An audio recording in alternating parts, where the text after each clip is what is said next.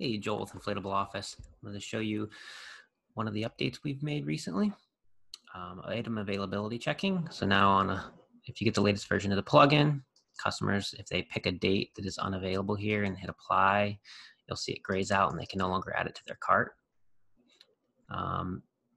There's also some options here. If you're in the admin side and you go to setup, the default will be it'll show a warning like we just saw, but you can also just hide the whole item instead.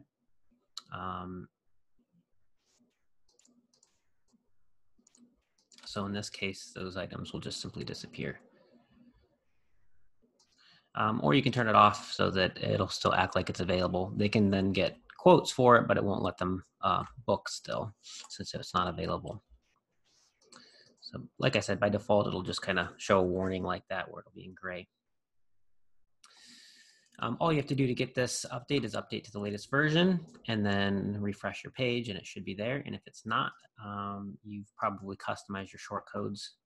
And so you would need to check all of these to be updated to the default version. If you've got customizations made to your pages that you want to be able to keep, you can always contact us for a quote and we can help you implement that for you. So, all right, thanks. Bye.